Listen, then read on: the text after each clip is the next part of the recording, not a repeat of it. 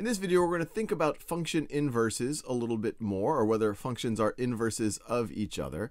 And specifically, we're going to think about, can we tell that by essentially looking at a few inputs for the functions and a few outputs.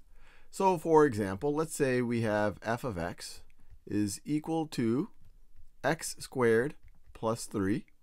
And let's say that g of x is equal to the square root, the principal root of x minus 3.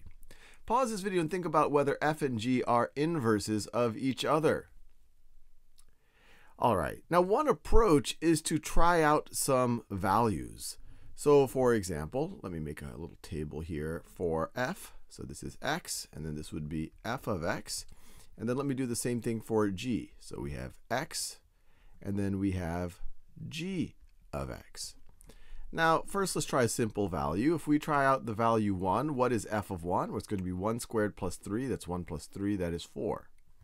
So if g is an inverse of f, then if I input 4 here, I should get 1. Now, that wouldn't prove that they're inverses, but if it is an inverse, we should at least be able to get that. So let's see if that's true. So if we take 4 here, 4 minus 3 is 1. The principal root of that is 1. So that's looking pretty good. Let's try one more value here. Let's try 2. 2 squared plus 3 is 7. Now let's try out 7 here. 7 minus 3 is 4. The principal root of that is 2. So far it is looking pretty good.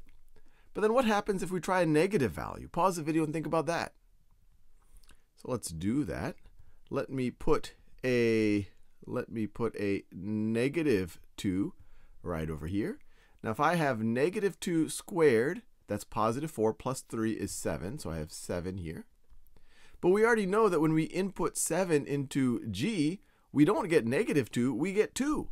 In fact, there's no way to get negative 2 out of this function right over here.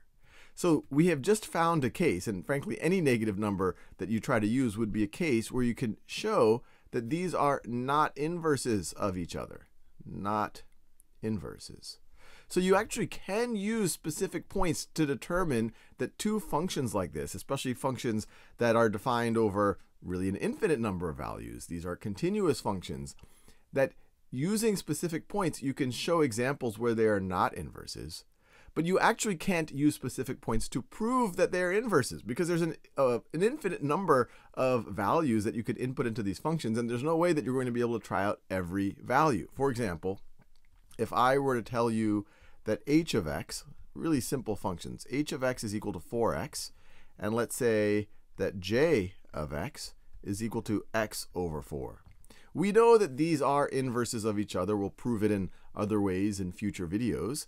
But you can't try every single input here and look at every single output and every single input here and every single output. So we need some other technique other than just looking at specific values to prove that two functions are inverses of each other. Although you can use specific values to prove that they are not inverses of each other.